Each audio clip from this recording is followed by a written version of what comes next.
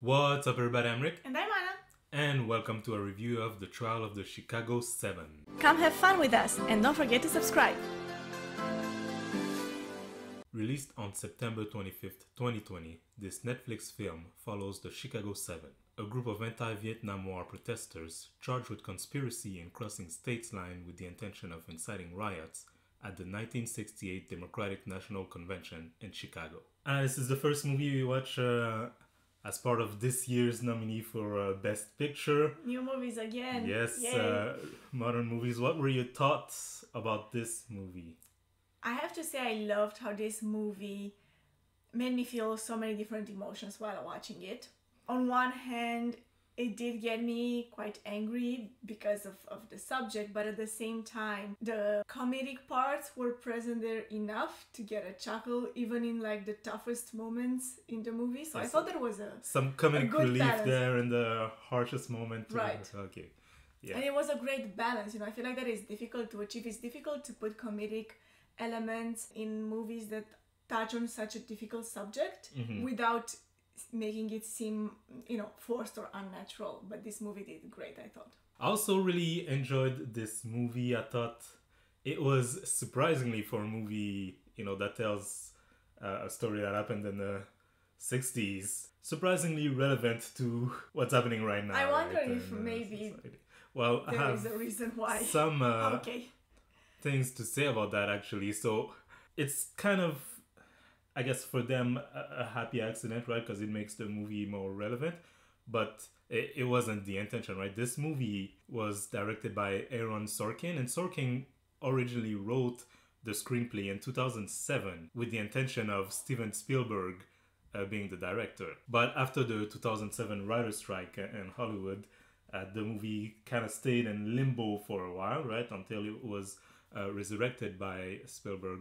Much later, Spielberg dropped out as director, and Sorkin was announced to be the director in 2018. So even back then in 2018, not that police brutality ever goes away, but it wasn't at the forefront of the news or the media landscape, right? The events of 2020 hadn't happened yet. 2020 was kind of it just so happens that things that did match the movie happened in real life. And Sorkin had a note about that during an interview in regards to the film's timely subject matter in 2020. He said, the movie is more about modern days than it is about the 1960s now, and the script didn't change to mirror the times. The times changed to mirror the script. Which is an interesting way to see it, right? Not that, again, police brutality ever went away, but now it was what everyone was talking about. And while I was watching the movie, several times I was thinking, wow, nothing has changed, huh?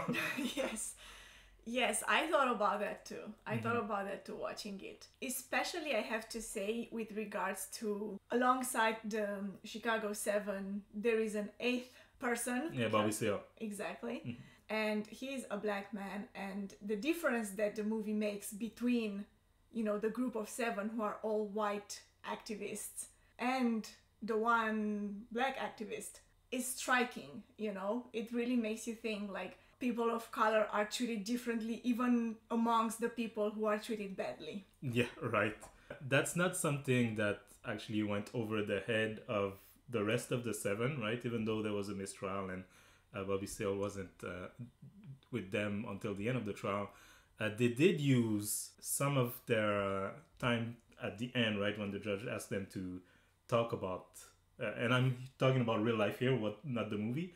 When the judge asked them to just, if they have something to say, they did use some of that time to talk about the injustice that black people were living in the justice system. Here are some of the quotes. Denninger said, "Whatever happens to us, however unjustified, will be slight compared to what has happened already to the Vietnamese people, to the black people in this country, and to the criminals with whom we are now spending our days in Cook County Jail." Robin, another one of the 7 defendants, offered a similar thought, saying, "I'm glad we exposed the court system because in millions of courthouses across this country, blacks are getting shuttled from the street to the jail and nobody knows about it." And so that's a big element of this movie, right? The movie tackles a lot of tacky, touchy subject, right? Police brutality, the war, but also racism, also corruption inside the justice system. And I think it balanced all of those pretty well.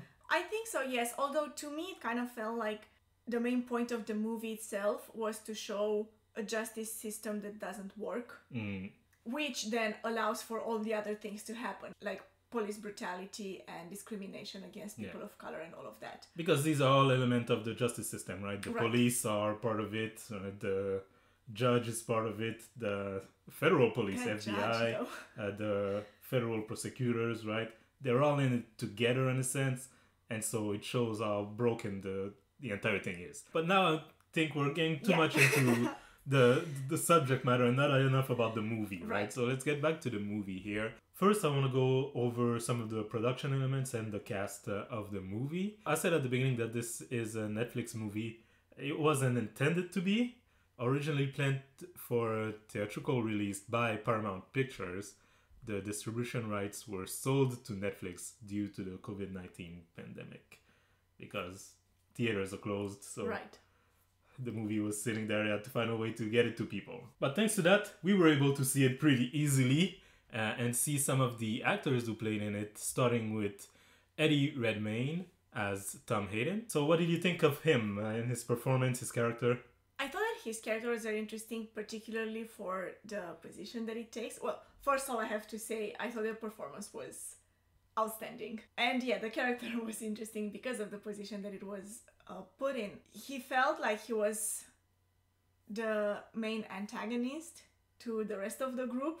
Even though they were all on the same side, in a way he had a very different point of view, which, it happens all the time. It's natural. For a lot of it... you can definitely feel it, like he is antagonizing the other ones for most of the movie. For a lot of it, it feels like he's out there to save his skin, right? Right. Like, I'll do whatever I need to not go to jail. And then at the end, that kind of switches. And the switch I also wanted to mention feels very genuine. Like, you understand why it is at that point that he changed his mind. It's because when he is shown what is his way out, he realizes he doesn't want to take it. By the judge saying, like, if you do this, then I'll remember it during sentencing. Yeah. So in a way, if you contribute to all the bad things that are happening, you'll save your own skin, and he doesn't want that. Movie also stars Sacha Baron Cohen as Abby Hoffman. Sacha Baron Cohen was actually worried about having to do an American accent for the movie. What did you think of his accent, his performance? I think his accent was great. I mean, it sounds American. As for his performance, because he is the one who, like, is being antagonized, right, by Eddie's character, he rises up to the challenge. I feel like these two actors paired together work so well in these roles. The back and forth dialogue between them is very, like, intense. He's made to be the likable one, right? Yes, definitely. Because not only is he funny, a lot of the comedic relief that we were talking about falls on him. Sometimes quite literally, right? Because he's doing stand-up, telling the stories of what happened during the riot. But also just by his general demeanor and the character. But the character doesn't end there, right? It would have been easy to have him be like that one-dimensional, like he's just the funny guy of the group. But then as the movie goes on, you realize he's also very smart, right? He's not just fooling around and he's like, oh yeah, revolution, man. No, like he has ideas and he has like justification for the things that he's doing, right? Right. As Tom says, he's the leader of these like hippies, 60s hippies who are all about peace and flowers and not war. But really, he's so much more. He's about so much more than that, and he proves it amazingly when he takes the stand. Yeah. That scene, which is funny because you would think that's the last one of the 7 you would want to take the stand, right? And they had the more serious one, the older one, who punched a cop. And then I guess that's why he couldn't take it. And the movie was made in a way that it felt like, oh, so you're the only one we have left. Damn it. But you have to, He did it wonderfully, right? He did it wonderfully. Like, the way he so nonchalantly gave all those answers like a nice, like, punch in the face of the prosecution. Yeah. But, like, gracefully, you know? I'm concerned you have to think about it. Give me a moment, would you, friend? I've never been on trial for my thoughts before. It's just, I loved his performance, especially in that scene. Mm-hmm. Well, you're not the only one who loved this performance. He is actually nominated for Best Supporting Actor at the Academy Awards. We don't have the results yet, but we shall see. Also starring in this movie is Yahya Abdul-Mateen II as Bobby Seale. Another standout performance, in my opinion. You can feel throughout the movie like his very strong feelings, right? Of anger, sadness when his friend dies, like outraged by the whole thing, right? And it makes you outraged also as you watch and you realize like they don't even let him have someone to defend him, right? Right, like I was mentioning in the beginning how the movie does a great job at showing the difference between him and the rest of the group, right? The other 7 defendants. Because while the judge, the court, everyone, you know, being there to judge them seems to have contempt for all of them equally, that contempt manifests differently. While to the 7 defendants, he shuts them down, he, you know, tries to counter all their arguments and all of that. To Bobby, they just don't let him talk. Mm-hmm. And throughout the movie, like, he isn't there for the whole movie. Like, towards the end, he gets out of the picture. But while he's there, you can feel that he doesn't have a voice. Like, no matter how loud he screams, he just can't be heard. Yeah, and I thought the actor did a terrific job of showing that and Yes. making you feel that for him, because as you're watching, you're feeling it. You're getting angry with him, right? Yes. Mark Rylance also stars in this movie as William Counselor, the defense counsel. I thought he was also a very interesting character in the sense that he starts the movie out by being someone who's like, yeah, I'm your attorney, I'm gonna help you out, but right, I don't really believe that there's such a thing as a political trial. And at the end of the movie, he's on their side, right? Totally. Like, from the beginning, he's on their side, but at first just as, like, that's his job. Yeah. But as the movie progresses, he gets more and more outraged by this. Exactly, situation. and he gets more and more attached to their cause also, which I thought was wonderful. Mm-hmm.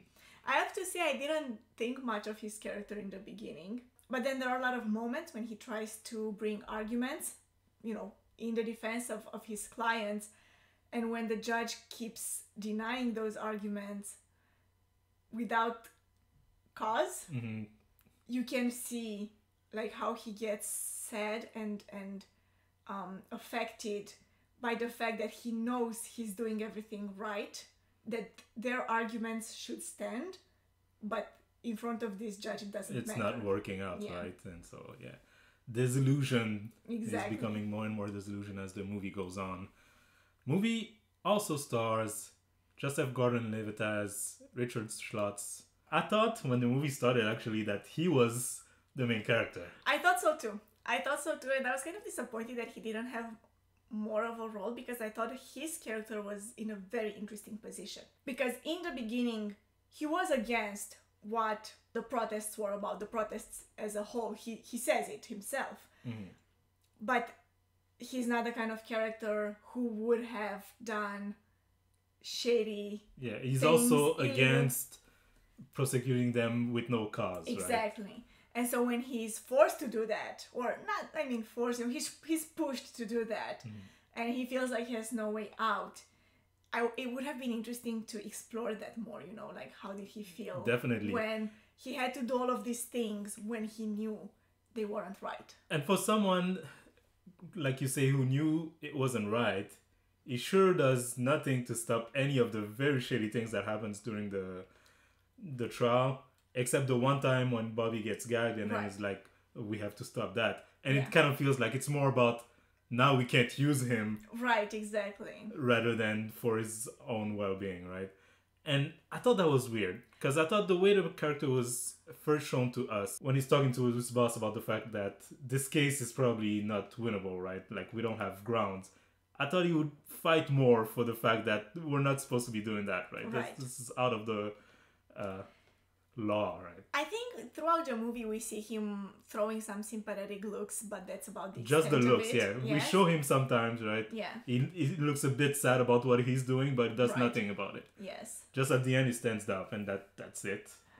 But I mean, that's what would have been interesting, you know, because while you can tell from a little bit from his demeanor that he doesn't agree with it, he doesn't agree with what he himself is doing. He has to do it, and that would have been interesting to show, you know, like the psychology behind it. In real life, Richard Strauss was not ambivalent at all, and was actually very, very much the bulldog of the prosecution. Maybe that's why the movie didn't explore that more. And I also want to mention just there, right, we don't have to talk about it that much, but Michael Keaton makes a surprise cameo appearance as the ex-Attorney General Ramsey Clark. When I saw him, I was like, oh, he's in this movie too? I was surprised. And I thought he was very good for the, 10 minutes he was there. Right.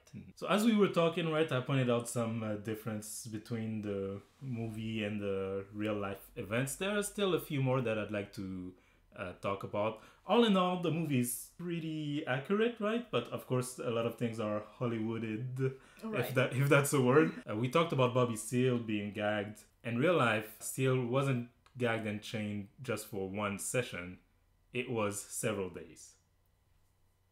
Okay, so they let it go on for several days. Yeah. We also have Rennie Davis in the movie who's keeping a notebook of all the US soldiers who died since their trial started.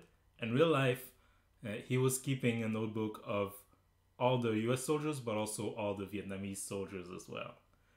And I think that's very interesting. I wonder why they didn't put that in, right? Yeah, that's interesting. I wonder how did he get the names though?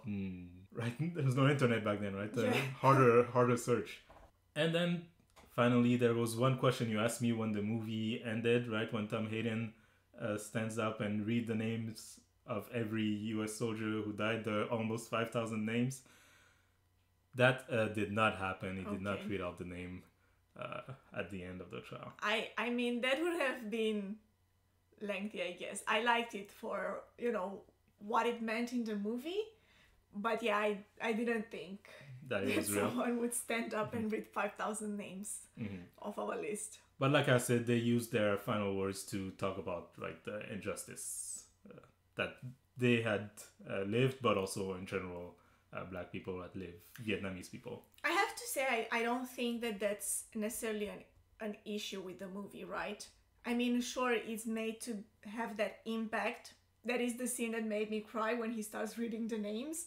But I feel like movie-wise, it sends across the message, and that's the point. You know, let's not forget that everything that we are watching here, this movie, is not about these people. It's not about it's about, you know, the war and the cause and the people dying. Yeah. Exactly. Which, when you say what is the movie about, I think it's also very interesting that, of course, the movie is called The Trial of the Chicago 7, and so it's about the trial. And yet somehow I still expected to see more of the riots. But we didn't, right? When the movie starts and then you see them prepare to go to Chicago and then we skip to them to the trial. Right. I was like, oh wait, so we don't get to see the... And I think it's interesting that they weave it in. We see some in flashbacks or... Yeah, a little bit here and there, right? Yeah. But they don't really focus too much on showing us what happened. And I like that. I wasn't sure at first, but I like that in the end. I also like that they sliced in real footage throughout the movie. Yeah, that was very interesting. I like that too. I think not only artistically for the movie it works really well, but it also reinforces in the minds of the viewers that this actually happened. Like, this is not a story. This is not like only Hollywood, you know. This is history. At this point, Anna, I would usually talk about how well did the movie do box office wise. There is no box office. I mean, there is a little bit, but it's kind of a moot point, right, with the COVID-19 pandemic. So let's just switch to critical reception. Academy Award wise, we don't know who's going to win those awards yet, but the nominations are out. So we can take a look at that. This film is nominated for 6 Academy Awards. So, Best Picture, Best Supporting Actor for Sacha Baron Cohen. We talked about it earlier. Best Original Screenplay for Aaron Sorkin. Best Cinematography for Fedem Papa Mitchell. Best Original Song, Hear My Voice. Music by Daniel Pemberton and lyric by Celeste and Pemberton. And Best Film Editing for Alan Bocarten. So 6 nominations, right? What are your prospects? What do you think it's going to get, if it gets anything? I mean, it's so hard to tell, you know, because I haven't even watched the other movies nominated. So normally I would say this is a great movie, you know, but I don't know what it's up against. So let's ask it like that then. What would you like it to win? Best Supporting Actor. For Sacha Baron Cohen. Yes, Yeah. I think he deserves that. Again, I don't know what he's up against, but I think he deserves it. It was great. I mean, you reserve the option to change your mind as we see more of these obviously. movies. Yes. Also, film editing. Yeah, I would go for editing. I thought for a movie that is not that, you know, it's not an action movie or something that requires a lot of cuts, right? Exactly, cuts, special effects, stuff like this. It's beautifully done. Like, it's cinematographic art in my opinion, and I think that would also deserve a win there. Yeah, I would definitely follow you there with film editing, but we shall see when the Academy Award happened. Any final thoughts about the movie, Anna? Any things that we haven't talked about that you want to mention? Yes, there is one interesting scene. It's a very small scene, but I thought it sets an interesting tone in the movie. In the very beginning, when we see Schultz for the first time waiting in that waiting area to enter the room of the Attorney General, the secretary there tells him, "You are witnessing history." And he looks confused, and she says they're changing the portrait on the wall. It feels like it's directed towards us, like, you're witnessing history. This movie is set in history, you know.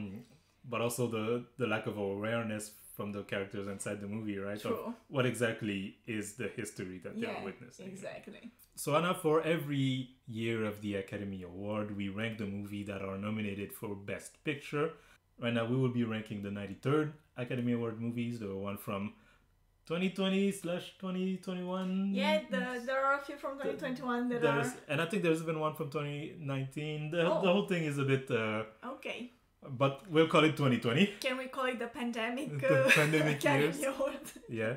And as of now, we've only watched one movie from that list of nominees. So for now, it's going to be number 1 on our ranking. At number 1, The Trial of the Chicago 7. Of course, for those of you who don't know, we've watched this movie as part of our bucket list goal to watch every movie that was nominated at the Academy Award from 1927 to 2028. This is the 108th movie we watch, and usually we watch older movies, right? Because we're making our way from 1927 to today. But every year we do the movies from the current year, right, or the previous year. Because we don't want to wait to have to watch these movies.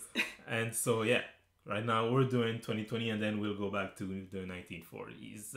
The next movie we will be watching is Mank. So if you want to follow along with us, I invite you to go watch the movie. I think it's also on Netflix. And then come back whenever we do the review. And if you don't want to miss that review, subscribe to this channel if you're not subscribed already. Hit the notification bell to be notified whenever that video drops. Like this video if you did. Comment in the comment section below and tell us, what did you think of the Trial of the Chicago 7?